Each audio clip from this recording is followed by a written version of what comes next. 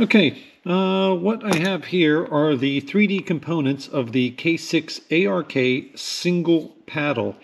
This is printed in PETG, and I got all the pieces printed. This piece is optional, but I do recommend it.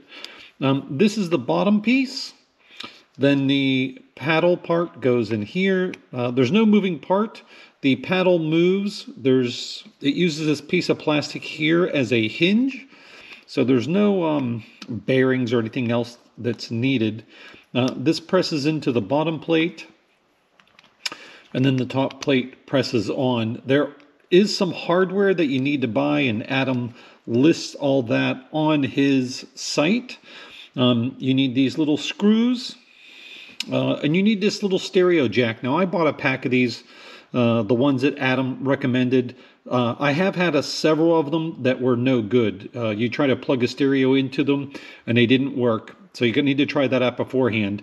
Adam, I think, used 30 gauge wire, and I've used some smaller wire myself, but this is 26 gauge. At least I believe it's right around 26 gauge. I'm going to try this.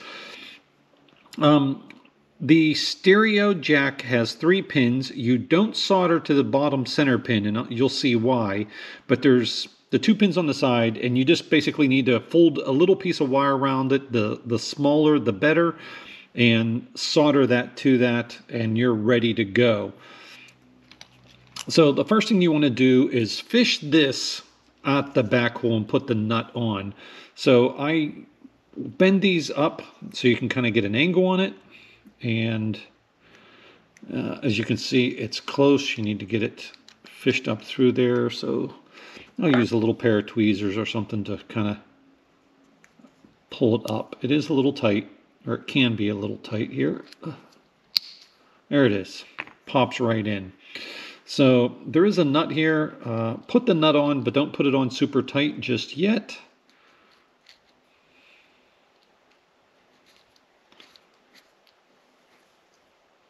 Okay, so you want to make sure that center pin is connected there. And the reason for that is when you put this on the base, hopefully you can see that center hole there.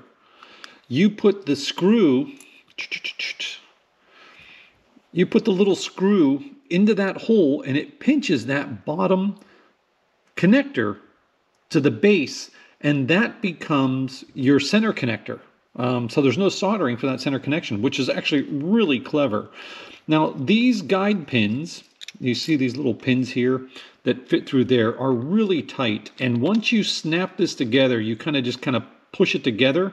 If you try to get it back apart, you will break it. I have broken several doing that. But now that I got that in there, what I need to do is take my wires and fish them through the little holes here in the side. So, and you don't want to bend these wires too much because they will break.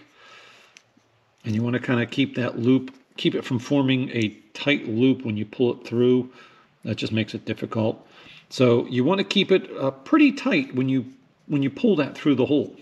You don't need a lot of excess on the inside. Again, pull it through. Oh, that one went much easier on that side. See, I got a little kink there, which I want to try to get out because I don't want anything on the inside.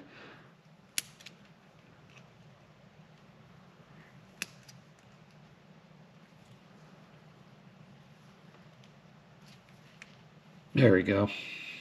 Just need a little extra tug. So those are through, so that's good. Now, the next thing I would do is get this screwed to the base. And you do want to pinch this together. And like I said, these holes are really small and it's really tight. You can press down really hard and probably do it. After I was done and I had all assembled, I just dripped some super glue into the cracks to hold mine together, my other one together. So let me see if I can just press down on this hard and get it to snap into place. Give me something hard to push on.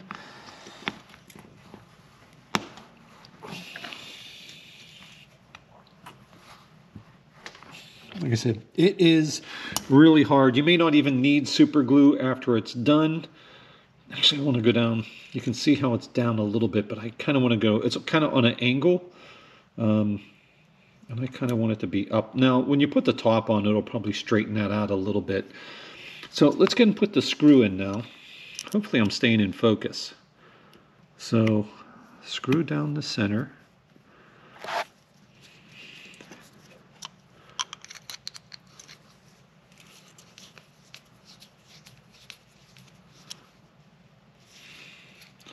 And you kind of want to try to keep this center part from twisting, because as you tighten the screw, it'll want to push it off to the side. I found that sticking something down there like a small screwdriver or something to kind of keep that pin centered helps when you're assembling it. So you can get this down tight without it moving.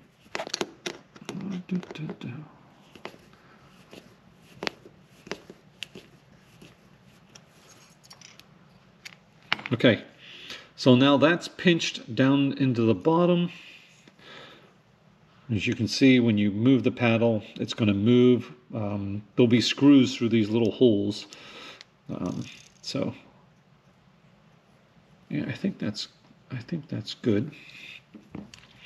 So now I can put the top on, or I can try putting in the side screws. So let's go ahead and do that. This is a 1/16 bit driver for these little tiny set screws.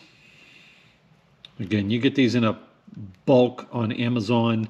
To get all the parts to make one, it is kind of expensive, but you have to keep in mind that you'll be able to make quite a few out of these. So you just kind of push this onto the wire, make sure there's no, and then just kind of screw it in. And it does take a little effort. There's no threads here. You're literally forcing this in.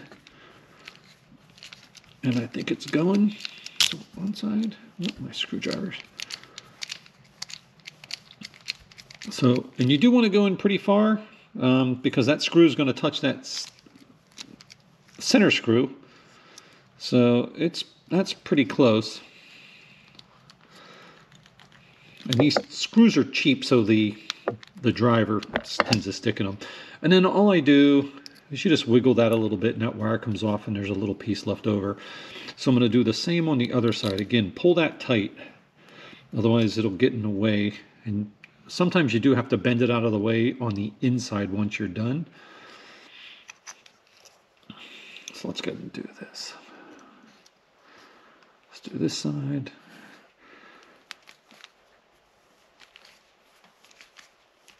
And you kind of want to keep these straight when they're going in. This one's going in easier than the other one.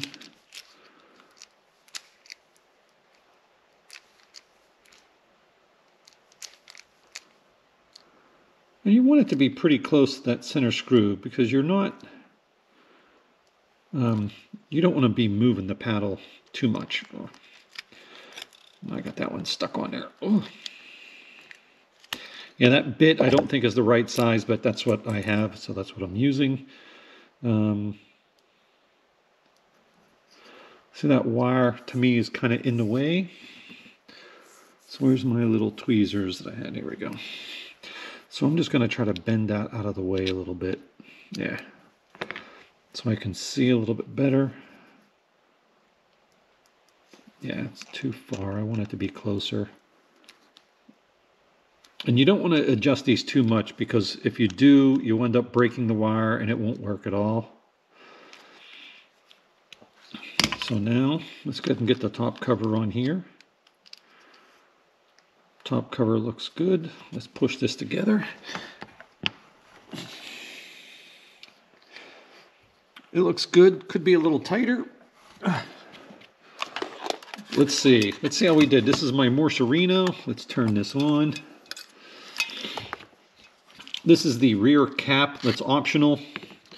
It just gives you a little extra to hold on to. So my Morserino's on. Let's go CW keyer. Let's plug it in.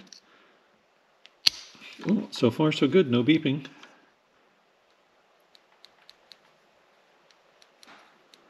No sound. Oh, it's because I'm plugged into the wrong port. I just grabbed it real quick. I had an audio cable plugged in. So Okay, here we go.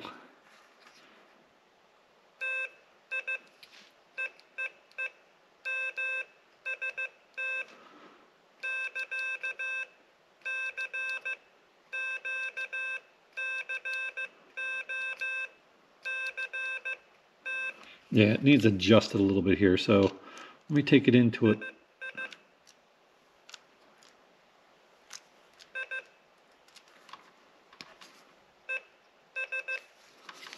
Turn this side in.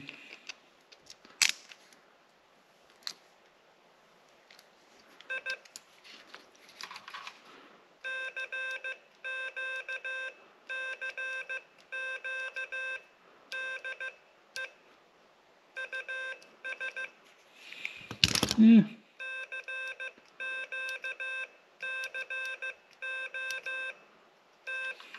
little more.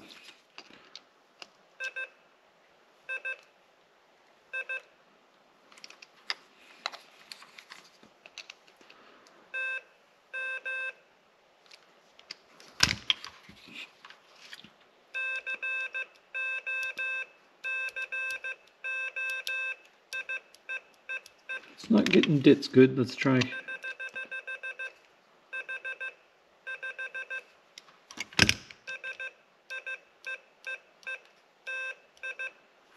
Back it off a little bit.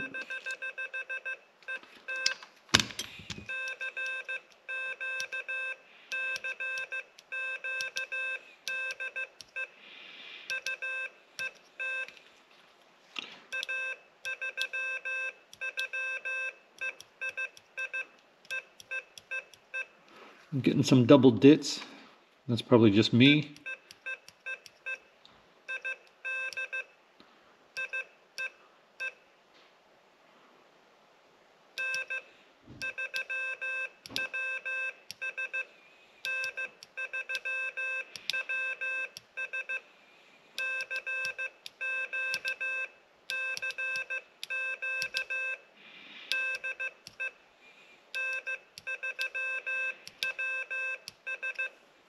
There we go.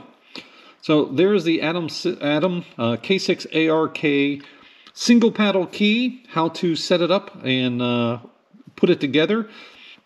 I probably will take a couple of drops of super glue and put it in these cracks. I probably am going to try to pinch this down a little bit harder, but for the most part it's done and it works, and you've got yourself a nice little key.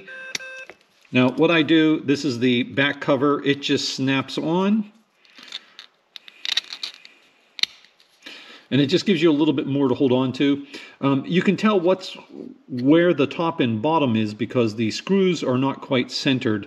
So you can see that the screw is closer to the bottom. So that's how you know that that's the bottom. But yeah, that's it. And your cable plugs in the back. Like I said, gives you a little bit more to hold on to. There you go. So, hope you enjoyed the video. 73. This is Tango Oscar Mike. Take care.